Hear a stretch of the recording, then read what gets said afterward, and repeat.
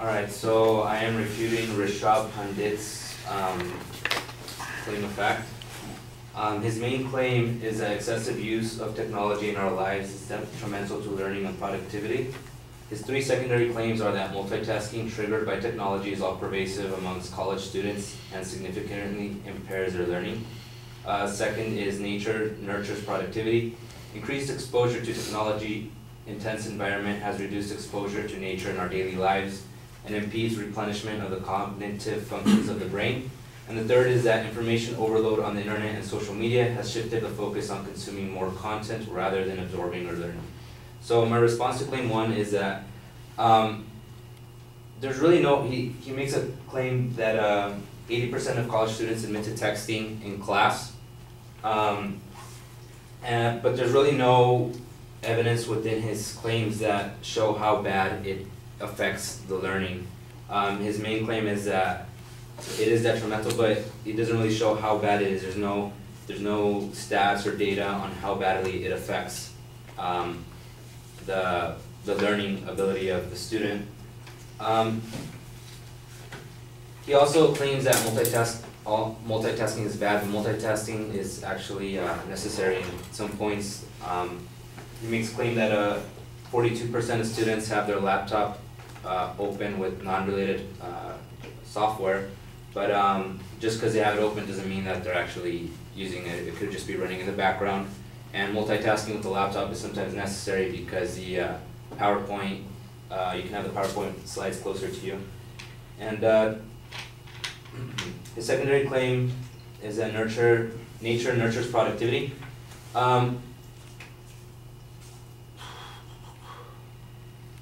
There's no really, his claim is that nature nurtures productivity, but there's no evidence that it actually nurtures it. He put evidence that it nurtures creativity, that there was 56 people, which is a small sample size, that went into the wood or into nature for 4 days and then scored 50% better on creativity, on the creativity test. But that doesn't necessarily mean that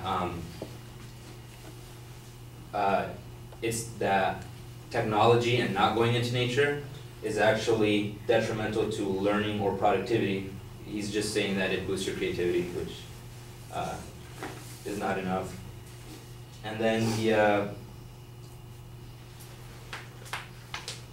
also makes the assumption that because you have access to more technology, you go into nature less, but he doesn't really define what nature is. Is just going outdoors nature, or is like walking through the rose garden enough to be considered as nature. So it's not very specific on what nature is, so it's kind of hard to actually make claims regarding that. And his last one is that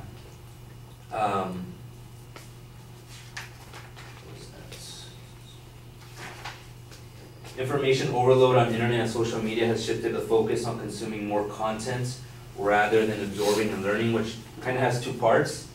He says that data overload occurs because of technology. I work in customer service, and he does a claim that the average office worker receives 121 emails a day, and 49.7% is spam, so that's kind of data overload for you, but I get around the same amount.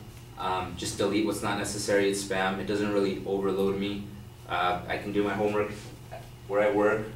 It's not really a big deal. He also has another evidence that a group of 56 adults scored 50% better on a, let me see.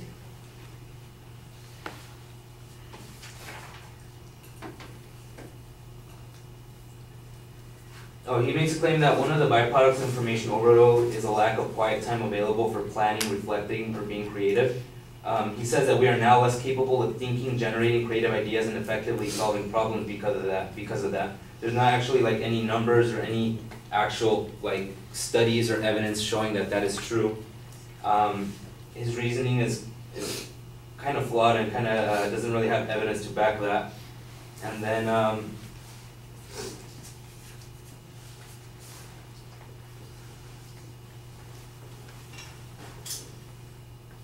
yeah, that was basically it.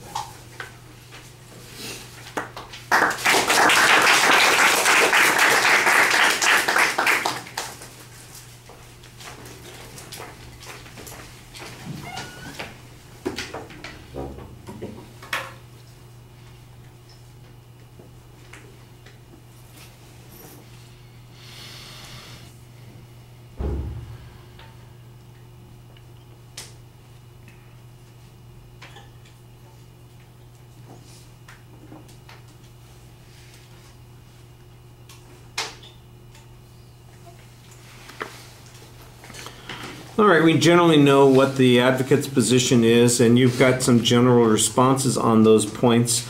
On the first point, for instance, you say that there's not enough to show that, or there's no evidence that shows that this affects learning, and you mentioned that there's no statistical data. I think you could use some information on this point to suggest then the opposite. If you had any evidence and you can contrast that to the lack of evidence from the advocate, that would be a lot more convincing. Now, both of you don't have evidence, according to what I've heard, and both of you have made arguments. Now it's just a question of, well, which argument seems more reasonable, and both of them are subject to the same kinds of press in this situation. The multitasking thing, I mean, the idea that the programs that are open, that doesn't necessarily mean that they're using them. I understand that. I think that's a little bit of a press. And then you kind of have this counter example that says, and besides, they would be opening them like PowerPoint, you could see it better. Well, that would be an example of a program that was relevant to the issue, not one that was not relevant to the issue, so it probably doesn't fit the evidence that was being presented on that particular point. So there's a lot of places where you're offering presses without much evidence to back up your own claim.